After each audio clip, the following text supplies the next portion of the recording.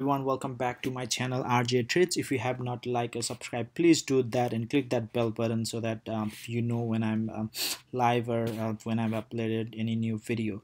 So today we're gonna talk. A lot of people ask me, like, they want to know, where do you see the profit or loss for debit spread, and how do you calculate the profit and loss? Like, if the Apple price increased by $2 or $3, like, what will be your profit? So we're gonna show all those things in this video. So let's get it started, right? So this is Apple. So this is Tastywork. You can pretty much use any platform, pretty much will be the same, but we'll just use Tastywork in this example, right?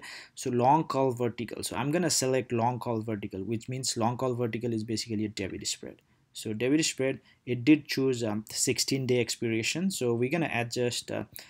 So Apple is at 107 right now, so let's say we want to do 110 and 15.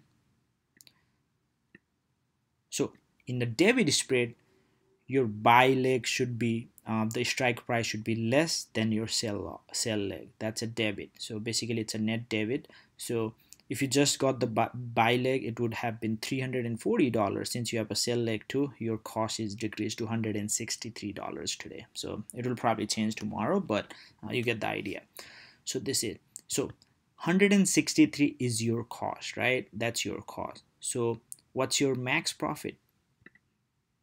Your max profit is width of the debit spread. What is width? Is basically you subtract this the strike price. Here in this case it's 5. 115 minus 110, that's 5.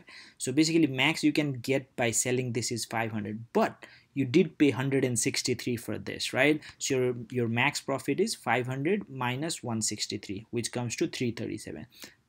That's all you can get it. But to get the max profit, it has to be an expiry. If Apple even goes to 116 or 17 or 18, you're not gonna max profit. You will get more than what you paid. So basically maybe it will be 250 or 300 or even 400 depending where the price is at. But to get the max profit, it has to be an expiration. So I'm gonna just go to a little less expiration, but yeah, 10 15. So we have 9 days, so which is next week. Doesn't matter, but just for the example. So again, 145, this is the cost for this, so you can make it 500 minus 145, so 355 is your max profit, right?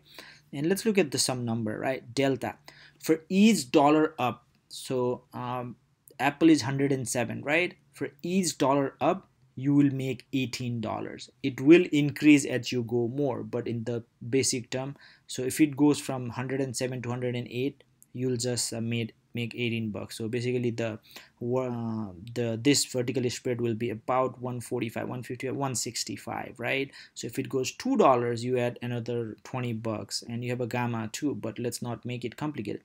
There's theta too. Each day the price remains same, you will lose $5. So it will be 140 tomorrow if it opens flat, day after tomorrow if it opens flat. And remember, theta will increase as you approach your expiration, so that's why it's better to sell before expiration, unless you are very deep in the money. But deep in the money, what you seems like a deep in the money may not be deep in the money by expiration, so you need to be careful. I'm going to show you a good tool, analysis tool, so where you can actually do so this is 145, right? So if you go here, click here, and what you do is you can just click here, Theo price and expiration, so you can actually see. So this is Theo. So basically it's just showing a -7 right now, so we'll just assume that's what you got today, and you are -7, so that's your net profit and loss. So if the price goes $1 up, you made $11, right? If it goes $2 up, you made 30.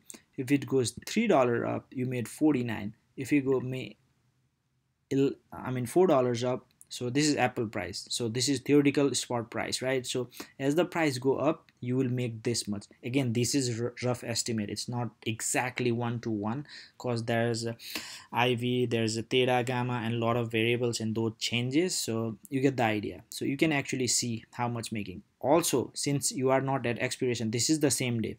If you change the date, see, 24.89, 25, a little bit more, right? so you make less because you are just 112 only. But if you go 113, you make more. If you go there, more, right? So you can just play around with, like, so on expiration, right, on the day of expiration, if it's 113, you made 167. If it's 114, you made that. If it's 115, you made max. That's your max. So if it's whatever, then it's your max. So you got the idea. So you can actually play around and see your profit. And other thing is, like, a lot of people, right, if you go to most of the platform, it will actually show what's so whenever you buy it, right, so in, let's say, Robinhood, so if you click the spreads, and it will show you exactly how much percent you are up, what's its value. So it will exactly show you right there. So if you go to test your the mobile app too, it shows. So pretty much all platform actually show how much profit or how much you are losing.